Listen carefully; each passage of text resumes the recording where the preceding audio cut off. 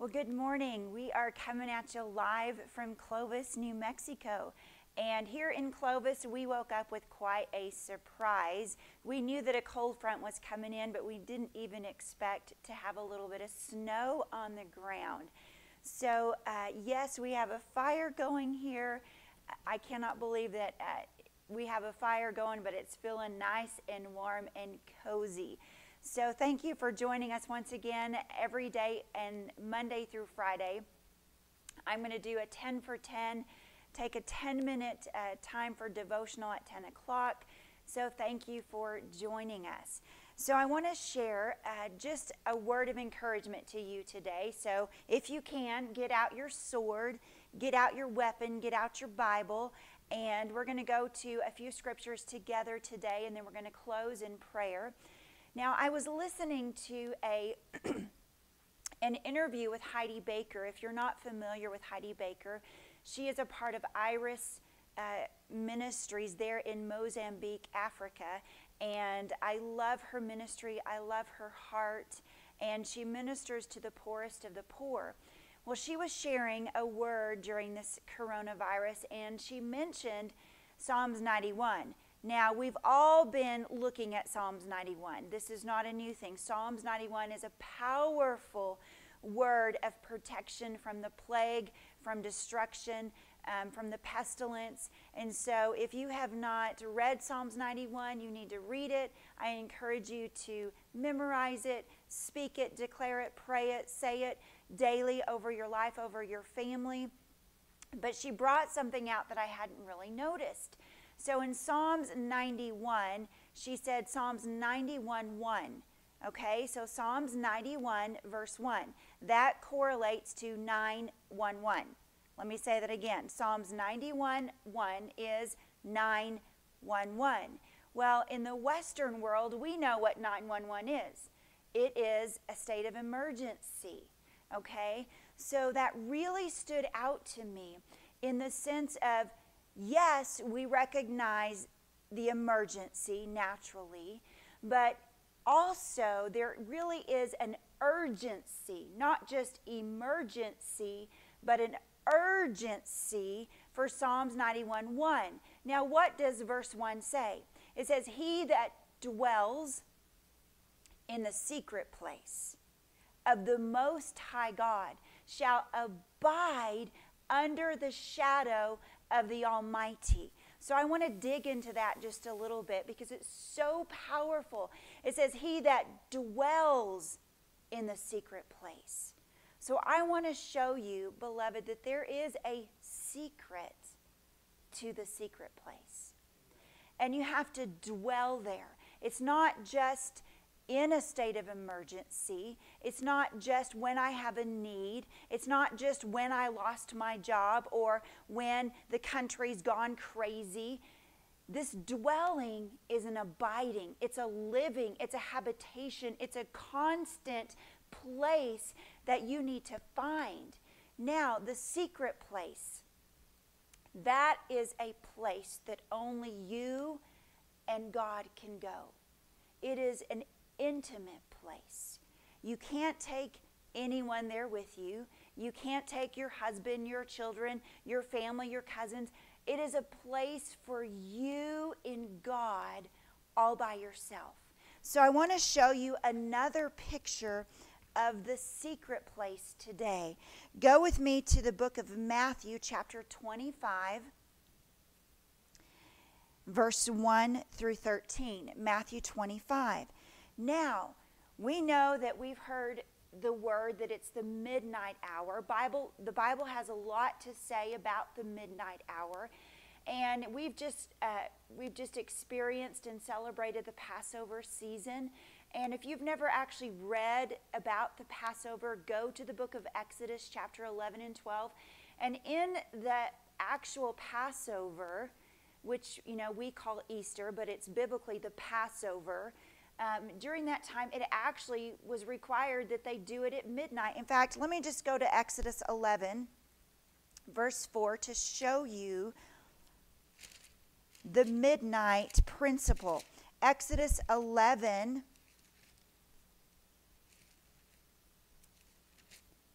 verse 4. It says, Moses said, "Thus says the Lord, about midnight." There it is, about midnight. "I will go out in the midst of Egypt, and the firstborn in the land of Egypt are going to die." But we know the story because of the blood of the lamb that is put upon the doorpost of the home.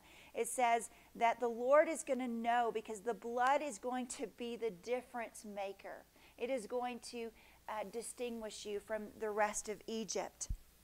But that was happening about midnight. Now let's go to the New Testament in the book of Matthew. Jesus is going to show another picture of the midnight hour. Now remember, we're connecting this to 911. We're connecting this to Psalms 91:1. He that dwells in the secret place. It is a 911 urgency for you and for me and every individual person to find the secret place. Now, this is a picture of the secret place. In Matthew 25, my words are in red because these are the words of Jesus speaking. Jesus says, "The kingdom of heaven shall be like 10 virgins." Say 10. 10 virgins. They took their lamp and they went out to meet the bridegroom. Jesus is our heavenly bridegroom. We are the bride, and we are in covenant relationship with our bridegroom. We're not going to marry him someday. We are married to him now, present day. I'm in covenant relationship with my bridegroom king. So they're going to go out and meet him. Now, there is a difference between 5 of them. The Bible says that 5 are wise and 5 are foolish. And it grieves my heart to know that in this 911 hour, I know that there are those that are behaving wisely, and there are those that are behaving foolishly. But I want to be wise. Do you want to be wise in this midnight hour? Let me show you the secret to the secret place. It says that those who were foolish, they took their lamp, but they had no oil. Say, no oil. But the wise, they took oil in their vessel with their lamps. So what were the foolish virgins lacking? They were lacking oil. But while the bridegroom was delayed, they all slumbered and slept. Now, verse 6, "And at midnight," come on, there's your midnight, "there was a cry that was heard, saying, Behold, the bridegroom is coming. Go out to meet him." Then all of those virgins, they all rose up and they trimmed their lamps. They're getting ready. Come on, even the foolish ones, they hear the sound. They hear the trumpet call at midnight, and they actually rise up and they're trimming their lamp. So they think they're getting ready, but they're missing an ingredient that is so vital. I'm showing you the secret to the secret place. The 911, the urgency of the hour. "And the foolish said," it says, "all those virgins, they arose. But the foolish said to the wise, Give us some of your oil. Our lamps are going out." Pause for a minute. They were lacking the oil. Beloved, the only place you can get oil is in that place of intimacy with him. You have to go, you as an individual, by yourself, all by yourself. Your husband can't do it for you. Your pastor can't do it for you. The elders of the church can't do it for you. Your parents can't do it for you. Nobody can do it for you. It is a time of personal response to God. But the foolish are saying, go running to the wise, saying, "Give me some of your oil. Give me some of your oil." Now, This is a very hard part of our story. The wise answered, no, no, no. Not because they didn't love them, not because they weren't compassionate. There is a principle to the secret place. Those wise said no, because there won't be enough for us and you. But here's what you do. Rather, you go to those who sell, and you have to buy for yourself. You have to buy it for yourself. You, 911, you buy for yourself. And this has nothing to do with natural money. This is not corruptible gold and silver. Buying without money, you buy with your time. You buy with your intimacy with Jesus. You buy whenever you choose daily, every day, to set aside your agenda, your plan, your schedule, your wants, your desires, and you say, today, I'm going to buy oil from the King. And you close the doors, you shut the doors, and mamas, listen to me. I know your children are home. This is how you do it, okay? You go into a room, you lock the door, and you tell your children, I am going to be praying, don't disturb me. Okay, this is how you do it. And you go into your room and you lock the door, and by yourself, you get upon your knees, you fall on your face, and you cry out to God, and you worship Him. And if you've never had a secret place encounter, and you're like, Sarah, the church that I go to, I've never seen anybody get on their face during a service. I want to encourage you, beloved. It's in the book. You will find it in the book. Over and over and over in Scripture, you will find the principle of getting on your face before God, to fall upon your face. So go there. And if you're saying, I've never done that before, all you have to do is go there and just begin to thank Him. Just start there. Just begin to thank Him out of your mouth. Begin to worship Him. Just begin to say, Lord, I need you. I want you. I want to know you. I want to hear your voice. I want to see your face. And as you go into that 911 place, as you find the secret place with God, you are buying oil. You are buying the oil of intimacy, beloved. And in this midnight hour, you will be ready. You will be prepared. You will have the oil of intimacy in this 911 hour. Let's finish our story. Buy for yourself. And while they went to buy, the bridegroom came. And those who were ready, they went in. They had been buying oil all along with him to the wedding, and the door was shut. Afterward, there was a time that it was too late.